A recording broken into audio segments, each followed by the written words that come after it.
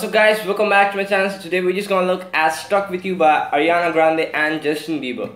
For this song we got the capo on the first fret, and we don't need to worry about the structure much because we just got the intro, we got the verse, chorus, so pretty easy structure, and same thing is actually going throughout the whole song. I just want to show you two parts of the chords, which will be, one is the strumming one, which is easier and tries to follow the pattern which actually goes in the song. Another is the instrumental which goes in the song, which is going to show you right now, which is with tabs.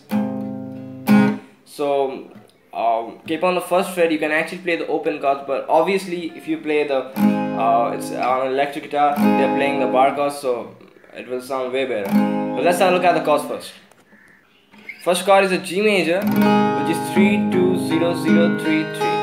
Now I told you guys, for this one, if you are avoiding the bar chords, then you have to keep your third frets on the E and B string for all the chords except the D. So E minor also you're doing 0 2 2 0 3 3, which becomes E minor 7 if I'm not wrong. Then we have a C major, which is mu 3 2 0 3 3. It's actually becomes C at 9.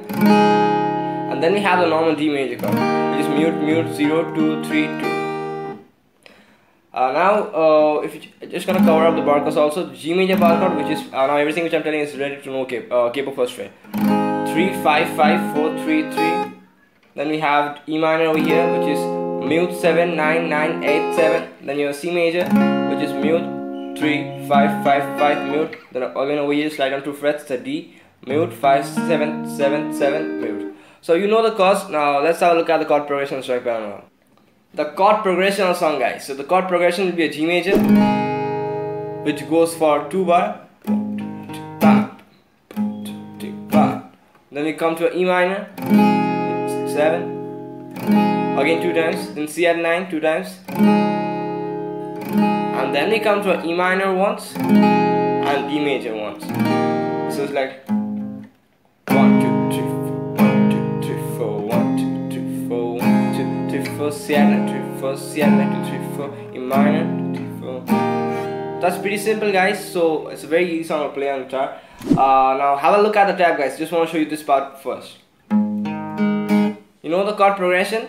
What I'm doing is I'm playing the G major chord, I'm playing the top string, then the D string, then the G string, then I'm strumming, and then I'm just keeping my hand on the string to get the entire sound of the chord muted.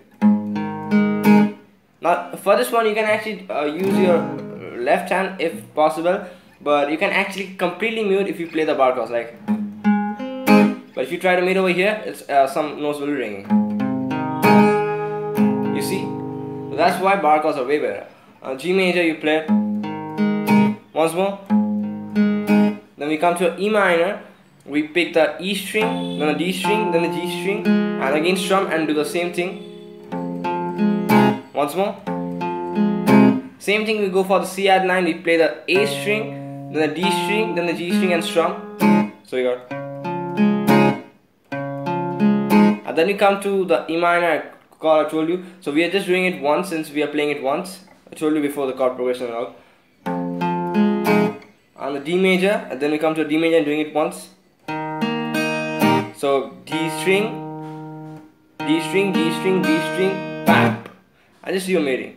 So that's basically a very easy thing.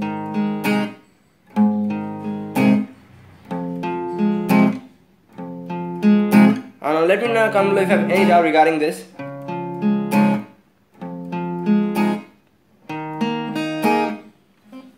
Now we are actually done with the main thing of the song. If you find it easy, you can just leave. Now you can actually try to interpret this one on the bar chords, same string, same strumming, exactly everything what I'm doing, but it will sound way better. Just let me play once.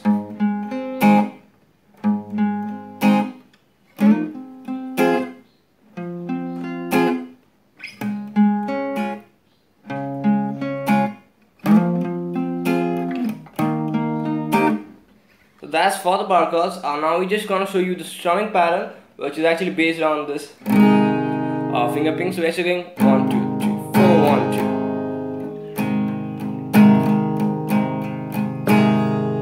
So it's like 1 2 3 4 1 2 1 2 1 2 3 4 1 2. See, I'm actually trying to mimic the pattern which you just learned. 1 2 3 4 1 2 3 4 1 2 3 4 1 2 3 4 1 2. So have a look at the right hand. Strumming pattern is 1 2 3 4 1 2. What you're doing is we're doing 1. So the 1 2 3 are very soft, and on the 4 I got the accent, so I'm just emphasizing on that beat. So 1 2 3 1 2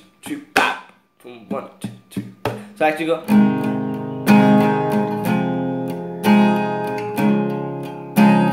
1 2 3 4 1 2.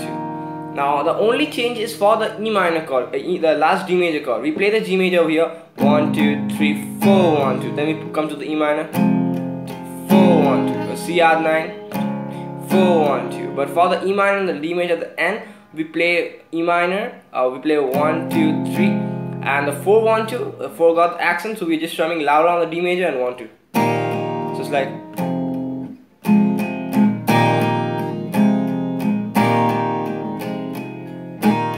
Nice and easy.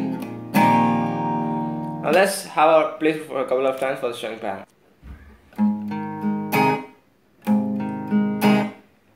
Oh, sorry. Just got messed up, sorry. So G major, E minor, C add 9, D major. 1 2 3 4. 1 2 3 4 1 2 1 2 3 4 1 1 2 3 4 1 2.